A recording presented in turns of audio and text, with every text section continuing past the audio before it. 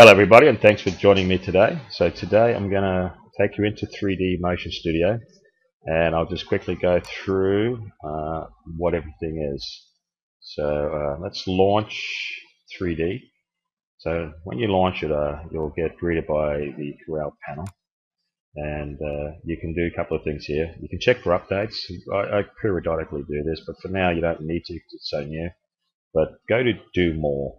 And when you go to Do More, you'll see there's lots of packages already available that you can install. Let's install this one, and you'll see it's done really quick. It'll probably take you like 30 seconds to install this, and we're done. And it'll tell you that you have to close it, and after your next launch, it will add to your library. And you go, that's cool. No, never done. So that's how quick that is done. And when you close this, you'll get greeted by another panel, which you have the option of turning off as well. And this panel just tells you what these icons mean. So have a read through them, but I'll show you how to use these anyway. So let's just click that off at the moment. Alright, so what do we got here? It looks quite daunting at first, but trust me, you'll get around this really quickly, and you'll find just how easy it is to use all this. So what do we got here? Well, this first panel here is your preview window. So whatever you are doing, you're going to create, it ends up in this window here. This is your attribute panel. Whatever effects you apply into your project, all the attributes are in here, and then you can change that accordingly.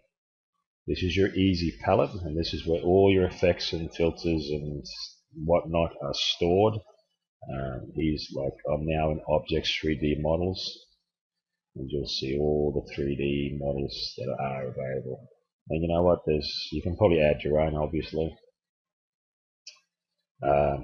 You most likely be just working with these two panels the most.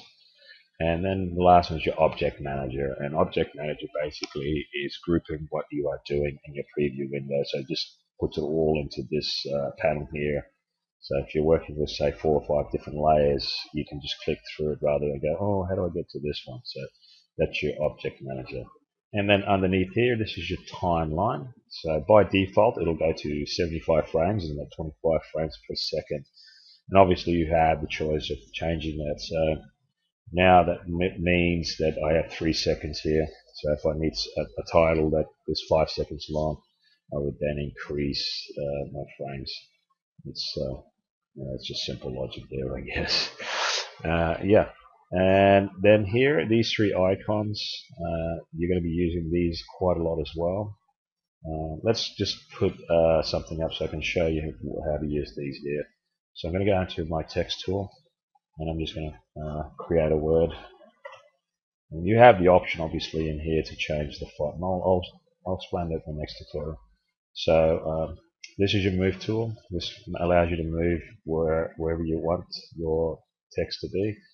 This is your rotate tool. This will allow you to position or rotate whatever desired angle you want.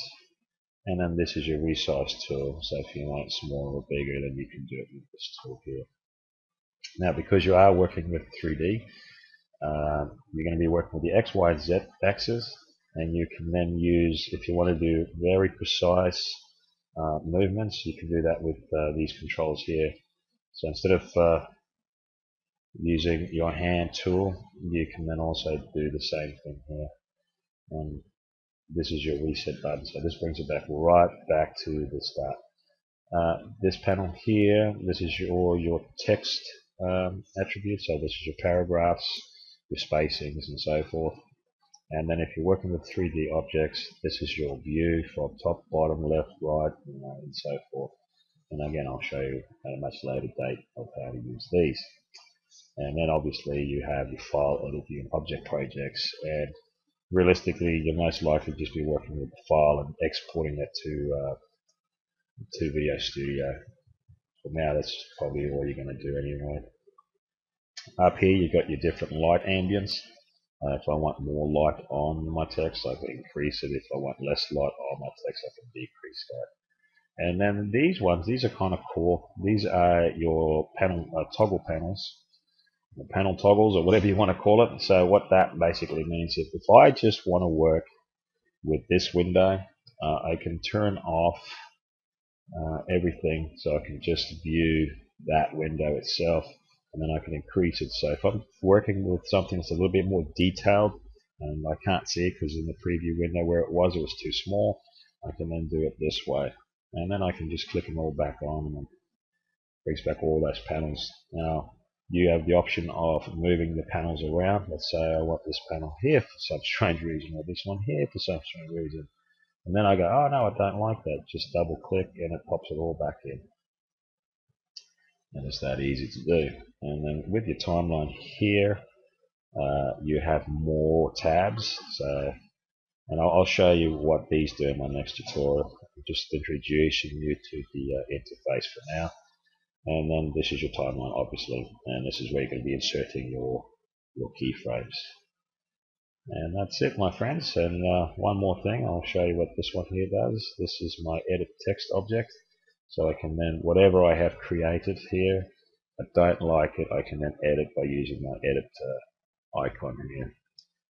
Alright, my friends, like I said, I will go through more in my next tutorial on how to use everything. And as always, thanks for watching.